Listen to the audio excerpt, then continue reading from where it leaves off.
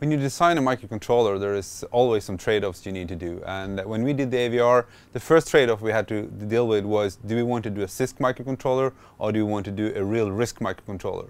I mean, the CISC has the beauty of dense code. The CISC has the beauty of really high speed. First difference. I mean, most RISC microcontrollers are what we call von Neumann architectures, which means that the CPU connects with the different memories with the same bus. So the instruction memory, the data memory, and the peripherals share the same bus, which means that the microcontroller will have to wait before it can do a memory access if it's doing fetching an instruction, for example.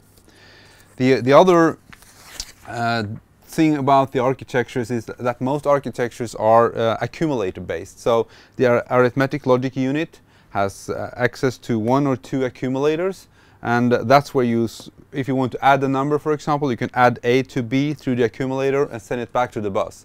So everything you have to do then is you have to move the data into these 2 accumulators. So it's a very much a bottleneck of an architecture. That's typical CISC architectures. And each instruction is always multiple cycles. That's, of course, you have to run many cycles to do an instruction. It typically can be 10, 15, 20 or more. The hardware architecture, which are more used in RISC processors, are more efficient. It requires some more hardware, but it's more efficient. The CPU has separate buses to the data memory, the instruction memory, and the peripherals. So it can access memory while it's actually fetching the next instruction. That's why we can also achieve a single cycle execution. So because it can fetch the next instruction while it works with the data memory. So that makes it really, really efficient. So what we did with the AVR was to really look at what can we do with the RISC processor to make it as efficient as a CISC for code density and as efficient as a RISC processor when it comes to execution speed.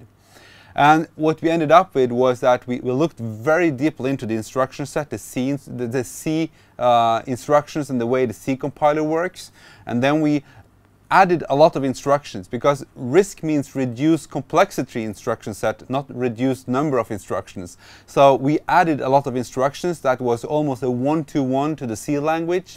And the hardware of the architecture looks like this. It has 32 registers connected to the arithmetic logic unit, and then back to the registers again. So you have a loop here. I will go a little bit more in depth into this in the next episode and how we did these trade-offs.